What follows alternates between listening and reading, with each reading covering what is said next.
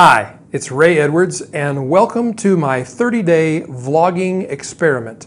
I've been watching a lot of YouTubers and vlogs and thinking, I would like to do that, and I can't do it like anybody else. I've seen Casey Neistat, and I've seen Ben Brown, and all the greats of YouTubing. I can't do those things. I can only be me, so that's what I'm going to do. And I'm going to do a 30-day experiment and see if it's worth actually continuing to do. And what makes it worth it? How will I know? I will measure it by your response. If you find this valuable, then I'll keep on vlogging, and if you don't, then I'll stop, because who needs more stuff they don't need to hear or want to hear? Nobody, that's who. So today's topic is why I stopped watching The Walking Dead. Now, you may or may not know that The Walking Dead has long been one of my favorite television shows, and a lot of people, especially my Christian brothers and sisters, would say to me, how can you watch that? Because it's so evil. It's about such terrible demonic things. And I would say, oh, you don't understand. It's not about that at all. It's about hope. It's about how people in a terrible situation, in the worst of situations, are able to rise up and you see the best that's within them. And I feel like that was true at the beginning of the series. And I think it became less and less true as time went by. And the reason I believe is because the things that thrilled us, that entertained us in the past, lose their effectiveness. We need something more as time goes by. It's one of the hallmarks of addiction, right? Because the amount of the hit that you get from whatever you're addicted to decreases over time. It's less effective. You build up a tolerance for it, so you need more. And what I found was The Walking Dead, it seemed to me, was cranking up the level of intensity and the level of things that would horrify you. And this season, the season opener, brought it to a crescendo. I saw things in the season opener that disturbed me so deeply, I realized I can't keep watching this. Now, let me be clear. I'm not making you wrong if you watch it. I'm not making the producers and writers of The Walking Dead wrong for making it. I'm not saying that it might not be okay for you. I'm just sharing my experience. So this is not prescriptive for anybody. It's simply descriptive for me. And if you hear something of value in what I have to share, then you can do with it what you will. Here are the 3 emotions that watching the season opener to The Walking Dead created in me that I realized I could not and would not continue to feed, because we feed emotions by what we put into our brain and what we put into our heart. And one of the most powerful ways to put things into your brain and into your heart is through the field of entertainment, through watching movies and television shows, through images, and through music. And when you combine all those things together into a motion picture or a television show, you have a powerful influencer of what is happening inside of you. I've often said, what entertains us inhabits us. So one question to ask yourself is, as you're watching your entertainment, whatever it is, you might ask yourself, do I want this spirit of whatever I'm watching, do I want that to inhabit me? Do I want that to inhabit my thoughts and my heart and my emotions? And for me, the answer when I saw the season opener to The Walking Dead was no, I do not want to be inhabited by this. And it was mainly because of the 3 emotions that were disturbing me, that were created inside of me by watching it. And here's what they are. Enough with the lead up, Ray. Just tell me what you're talking about. Number 1, the first emotion that watching that show created inside of me and fueled and fed inside of me was a feeling of hopelessness.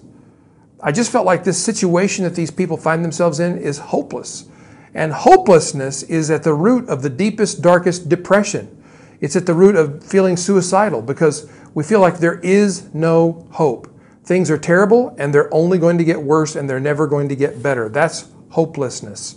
So I can't live with that. I can't feed that emotion inside myself. I have enough things in my life that could conspire to make me feel a sense of hopelessness. I don't need to add to that fire. Now, number 2 was a feeling of anxiousness. Or anxiety. What is anxiety? It's fear about things that are going to happen but have not happened yet. In fact, I'm not going to give any spoilers away, so don't worry if you're still watching the show, and I'm not judging you. If you're watching it and you're enjoying it, then more power to you. Enjoy it. So I won't spoil it for you, but there is a point in the story where someone says, think about what has happened, think about what could happen, and think about what might still happen. And for me, that was like an incantation of, be more anxious, have more anxiety, not just to the characters in the show, but to me, the viewer. I don't need more anxiety in my life. I don't need anxiousness. And the third emotion that this show was creating inside of me was a feeling of helplessness. And helplessness has 2 aspects. It means that I cannot help myself, I'm helpless. And it also means that there's no help coming from the outside. There's no help coming to me from anywhere. There's no help coming to me from God, for instance. And I believe in God. I believe in His Son, Jesus Christ. And I believe that because of Him, we have hope and we have help. And for me to buy into the idea that life is hopeless, that life is a state of helplessness, is just ridiculous, and it is not consistent with my core beliefs. It was in conflict with those core beliefs. And you might say, well, you're just watching an imaginary TV show. Yeah, but we have to suspend our disbelief and enter into that realm, that world, when we're watching a TV show to really enjoy it, right? We put ourselves in the story. So I was fueling inside my own heart and my own mind the feelings of hopelessness, anxiousness, and helplessness. And I could not do that. In fact, I want to live my life with the opposite three emotions. And those opposite three are hopefulness, in other words, being full of hope, and peacefulness, which is the antithesis of anxiousness, and helpfulness.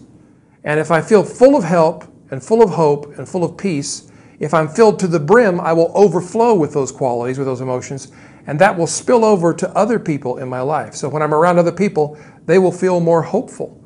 They will feel more peaceful. They will feel that they have help from inside and from outside. I want them to feel those things because I feel like that's what their Creator made them for. Not for the opposite, not for the terrible, horrifying, hopeless, helpless, anxious emotions. I don't need those. So that's why I stopped watching The Walking Dead. What about you? Do you think what we are entertained by inhabits us? What entertains us inhabits us. That's a strange thought, but do you agree with that? Do you disagree? I would love to hear your reaction to that and to this 30-day vlogging experiment. Should I keep going? I'm going to for 30 days, but should I keep going after that? Let me know. Give me a thumbs up or a thumbs down if you don't agree. Give me a comment. Respond in some way. That's what I'm looking for, a reaction. And if you're not watching this at my blog at rayedwards.com, then head over there and sign up for my email newsletter.